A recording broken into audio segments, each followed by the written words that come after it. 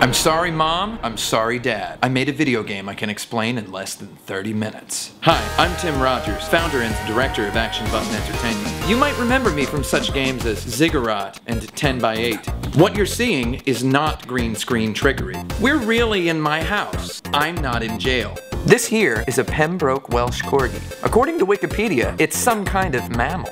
People love these goofy things. They take Instagram photos of them. They upload YouTube videos of them. We happens to have one lying around the office, so I figured I gotta monetize that. We locked this animal here in a room full of computers and a box of Captain Crunch, and the rest is history. Puppy, puppy, puppy, puppy. The game is Tuffy the Corgi and the Tower of Bones. Tuffy is a corgi. Tuffy is on an adventure. Tuffy's excited to be on this adventure. Tuffy runs automatically. Touch the left side of the screen or any of the buttons on the left-hand side of your PlayStation Vita interactive electronic entertainment device to turn. Touch the right side of the screen or press any of the buttons on the right-hand side of your PlayStation Vita interactive electronic entertainment device to jump. Turn and jump and climb the Tower of Bones. Collect as many of the 108 bones as you can on the way to the top. What's up there? I'm not gonna tell you. That would be a spoiler. People are always asking me if I've played Dark Souls. Of course I've played Dark Souls. What do I look like?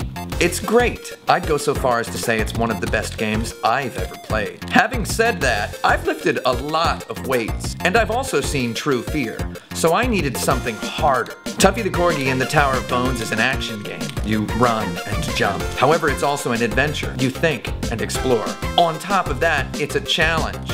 Touch anything, and it's game over. Can you get to the top of the tower with all 108 bones? I don't think you can. Can I get to the top of the tower with all 108 bones? Don't ask me that. It's you in there. It's you. How'd you get in there? Tuffy the Corgi and the Tower of Bones has only one level. First of all, that's all you need. Second of all, we didn't want to make a level select menu. Programmer Michael Kerwin estimated that would be an extra 24 hours of work. And I don't have 24 hours. I need the money now.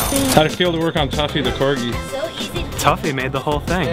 I only supervised. You're my favorite dog. I'm going to be honest with you. We made this game in 6 days. Imagine what we could do with 16 days. Would you like to kickstart a 16-day game by us? If so, buy this one, or find my house. I'm not going to tell you where it is, you're going to have to find it. Leave some money under the pile of newspapers on my front porch. Sooner or later, I'm going to have to admit to myself that I accidentally subscribed to the newspaper. When I was 10 years old, my grandmother accidentally wrote me a birthday check for $50 instead of $5. The remarkable part is that she wrote 50. F-I-F-T-Y.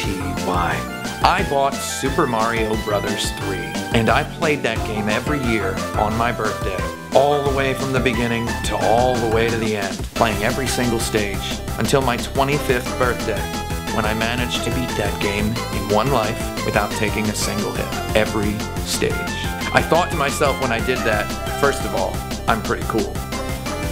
I also thought, I want to make a game like this someday, preferably within 10 years. Next week is my 35th birthday, so we had to act fast. Also, I need the money now, because my grandmother's been dead for 20 years.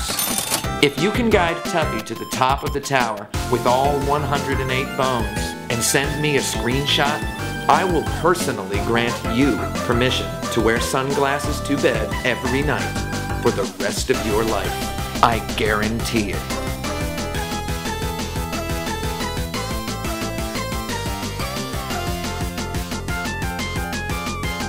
Tuffy the Corgi and the Tower of Bones. Available now for PlayStation Vita on the PlayStation Mobile platform. Check it out.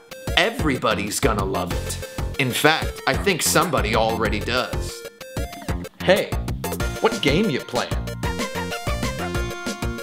How do I turn it on?